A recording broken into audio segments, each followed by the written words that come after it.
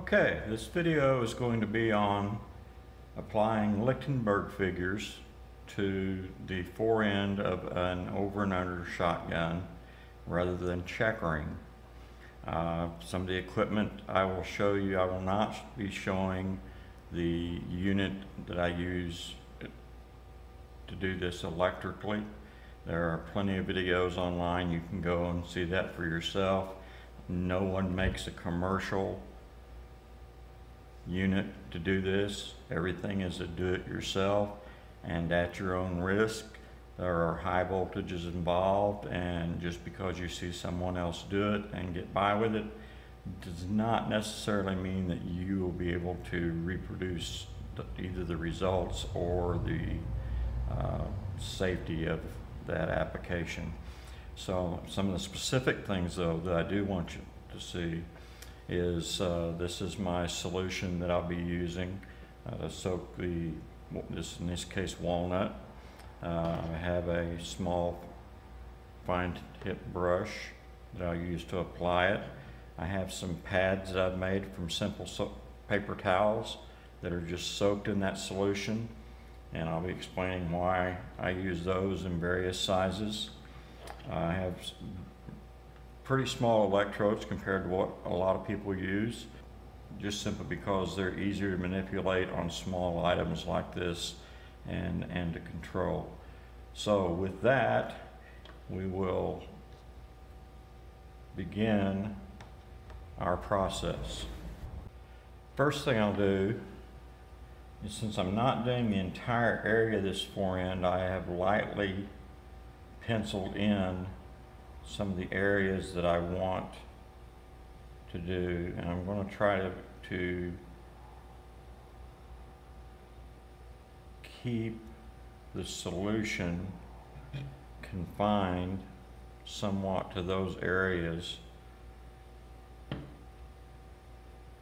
just so I don't get a lot of spillover. There will be, there's no way to avoid it without masking it off, and that brings its own problems. But I will soak this once, then I'll go back and I will be reapplying as needed. And the first technique I'm going to be using is I want to make this pattern more or less grow from the center, this diamond shaped area here, out and branch out to the edges of the pattern in a tree-like or a bush-like pattern.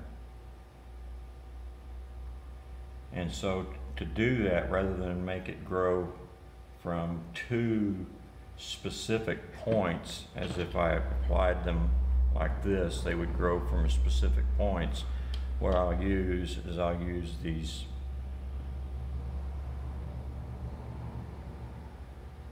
pads which are soaked in solution, and one of the electrodes will go onto that pad, and that will tend to keep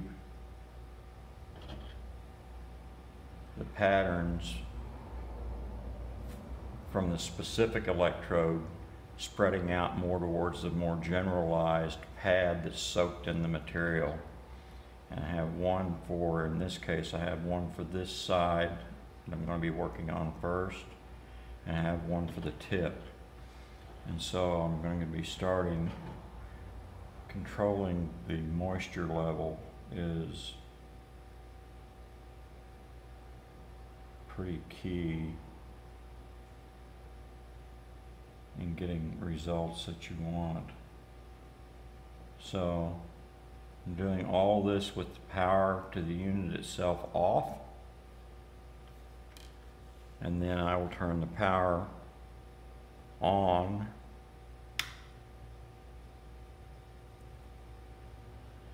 and bring the voltage up. You can see how it's specifically starting at the one electrode but not the other one.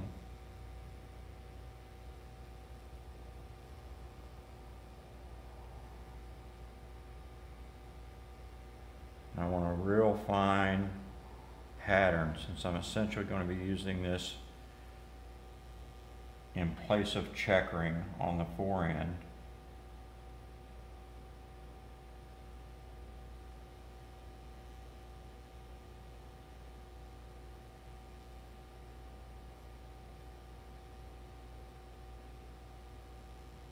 Okay, as it starts to approach that edge on either side, I'll have to stop and move the electrode to sort of try to steer this as best I can. Okay, so I'm going to power off. I'm going to reapply some solution in some areas where I want to propagate that pattern more. Make sure this is wet down plenty. You're in contact with the wood. And so now I'm going to move, since I've got a pattern started here, I'm going to move that electrode there up a little bit and make sure it's making good contact, and see if I can get a little bit more growth towards the end. Then I'll work on coming out to the sides. Okay, power's coming off. We're about 10%. There's 50. They are maxed out at 100. I may have to apply more solution back in these burns, back towards the rear. We'll just have to watch how these tips are burning.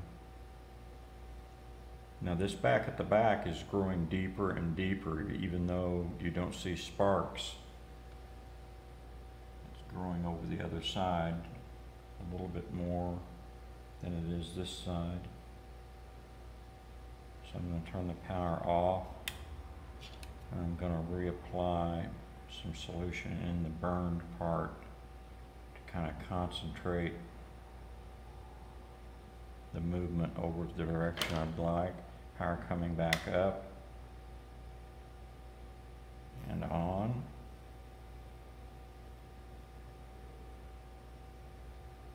And we're back up to about 100%. Now you can see this pattern over here now where I wet that down is growing more rapidly than the opposite side where it was taking off on us. Now we're getting some span out. That's about how I want it to be doing, so I'm just going to let it run for a little bit.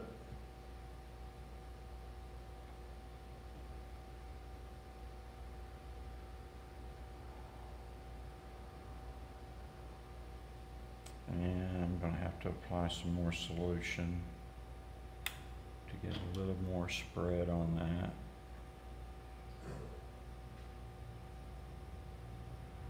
Can't get too much or it won't go at all.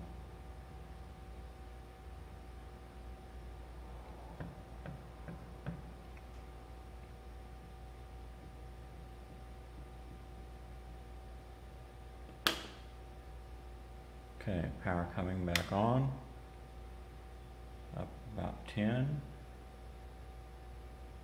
there's 50%. It's a little wet, so it may take a little while for it to burn off enough that it actually starts burning in the material.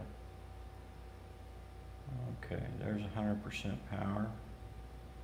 You can see it's deepening the main crevices, not quite working, it's not dried out enough to get to the tips yet. And the carbon that it forms by burning is what's transmitting the electricity once you get a dried area.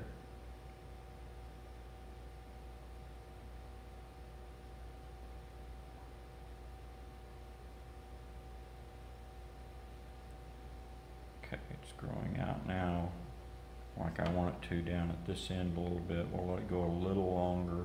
I don't want to get this back here too deep. I'll have to move forward and try to propagate one of the branches out to the side like I'd like. Okay, I'm going to power down. I can't really see that other side as well as I'd like. But what I'm going to do is I'm going to start trying to propagate this branch here more.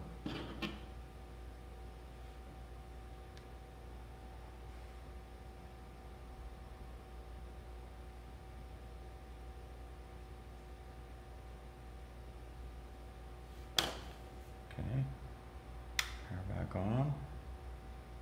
20, 50.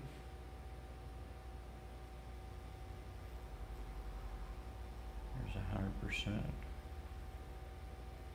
So now see, I'm getting that main shaft all the way up to the tip of where I'd like that pattern to end.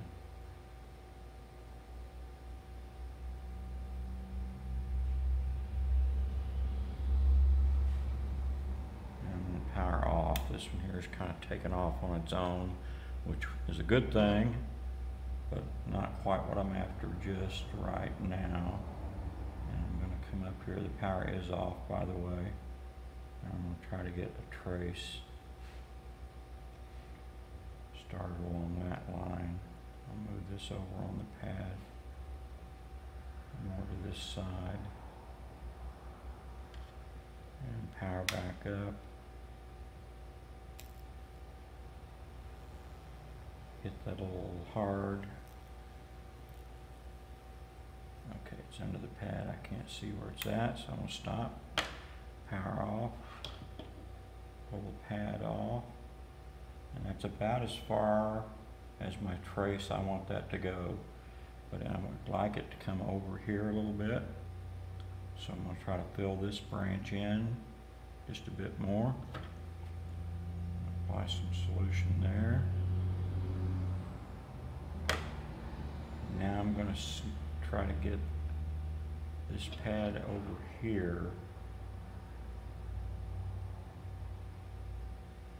to be a contact. In fact, I'm going to have to take this off because that is all the way to the edge of where I want. And you use this smaller pad here to fill in this detail I want more of right in this area here. I don't know if I can make it propagate one of those very, very small ones out or not. We'll give it a try. This is not a science by any means. It has a tendency to follow the grain of the wood sometimes, and then sometimes it'll cut directly away and go totally unexpected direction. Electrode back on. Okay, power back up. 25. Yeah, got a little bit more detail out of it. Let's see if we can get that to branch by not turning the power all the way up. Yeah, now we're getting some nice detail there.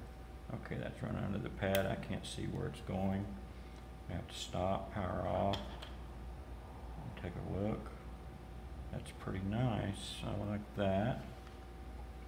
Now we'll go over here and we'll work on getting this pattern to come down. I like that small pad better than that big long one.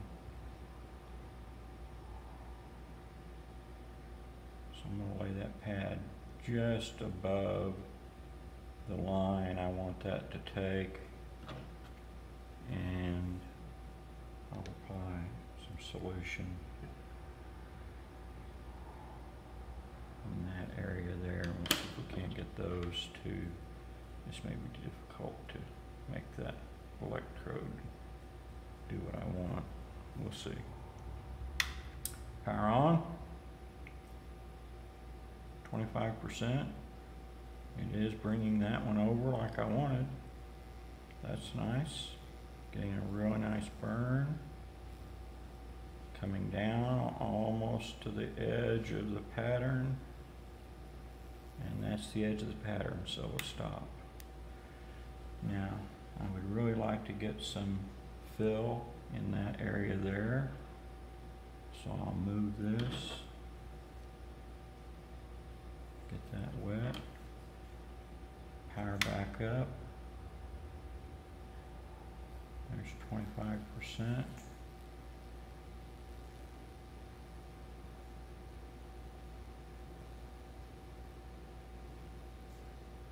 Okay, off.